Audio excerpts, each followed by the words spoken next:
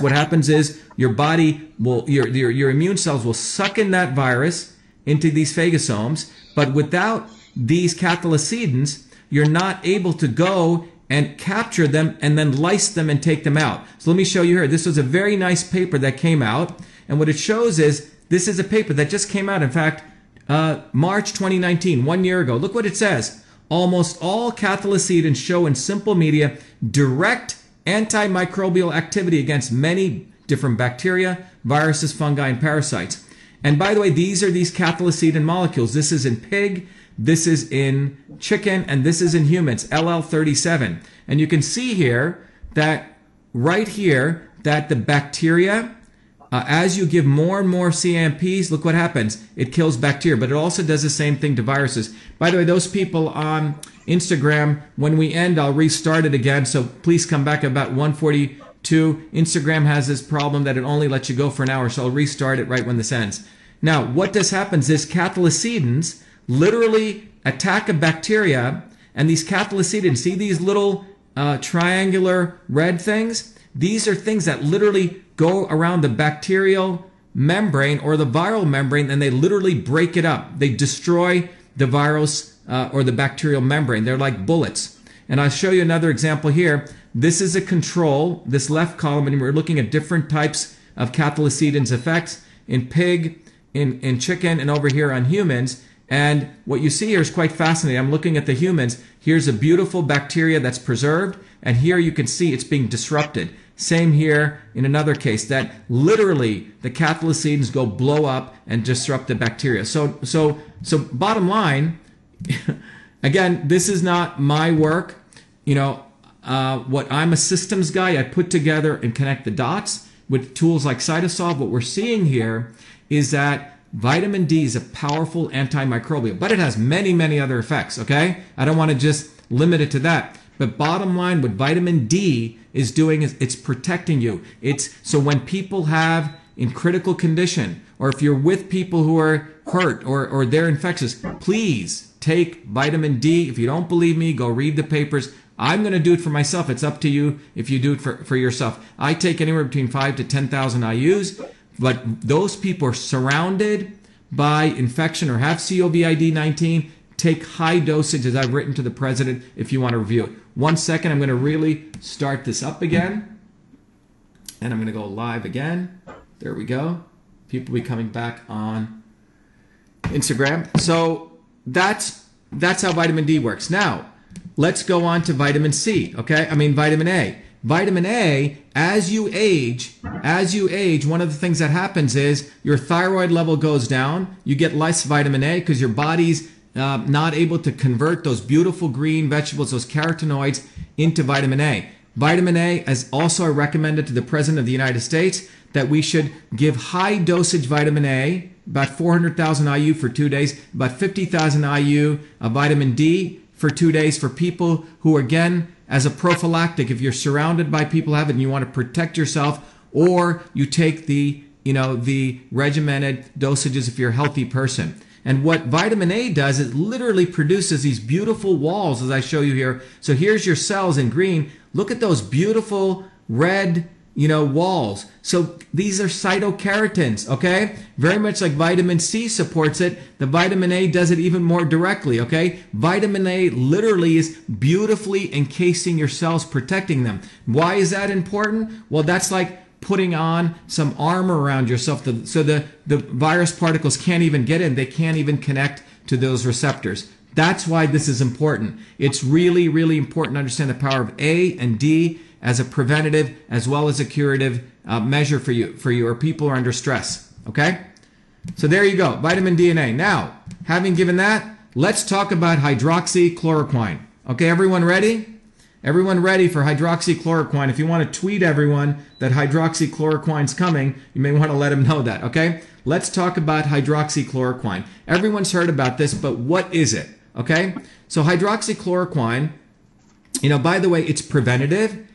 There's a number of people saying it, and there seems to be some very positive beneficial effects of it, giving it way earlier on. Again, we've talked about the critically ill. Forget hydroxychloroquine there. You got to hit them with the vitamin C IV. But now we're talking about people who think they're going to get it as a preventative. So what people have said is, hey, let's give people hydroxychloroquine as a measure. President Trump has said this. And so I want to have a objective view of this, okay? And what you see here is, in fact, the Indian Council of Medical Research recommended all healthcare workers, those who are involved in the care.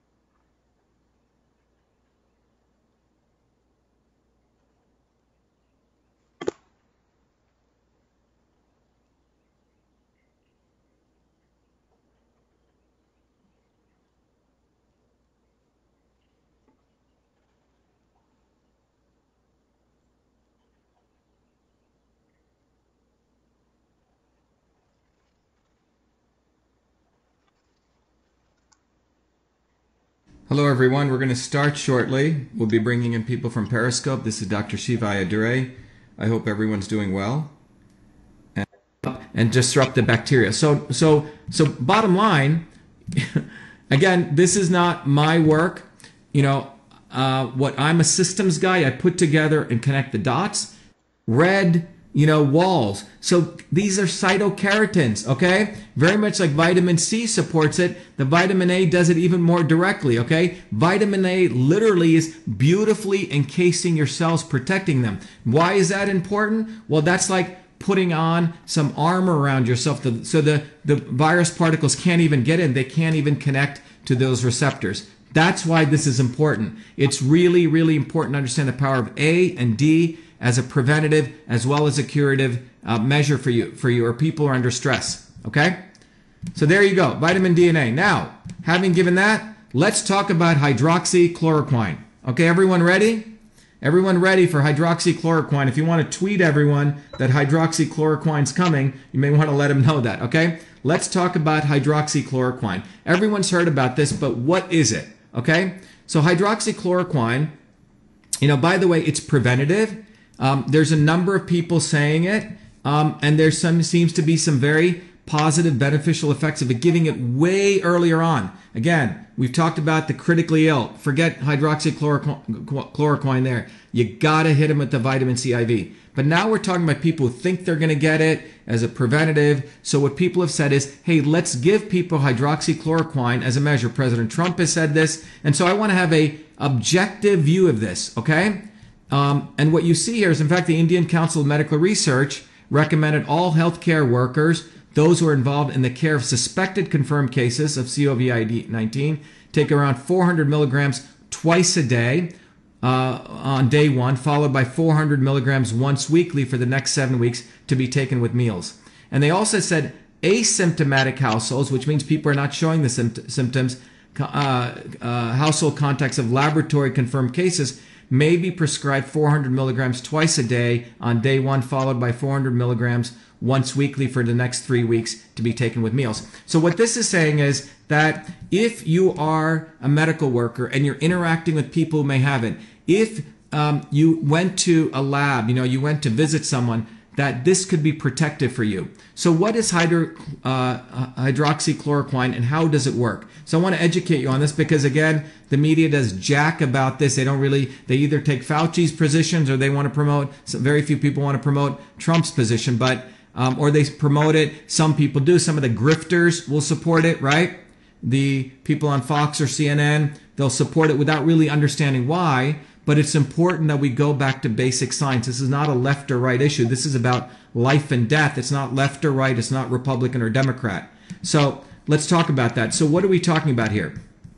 So let me go back to the slides here. So what are we talking about? So here, what we're talking about is, let me take you a closer look here. if you look at the cell wall here, that's what we're looking at. So we're looking at a wall, and as I've shared before, this little orange substance here is called the ACE2 receptor.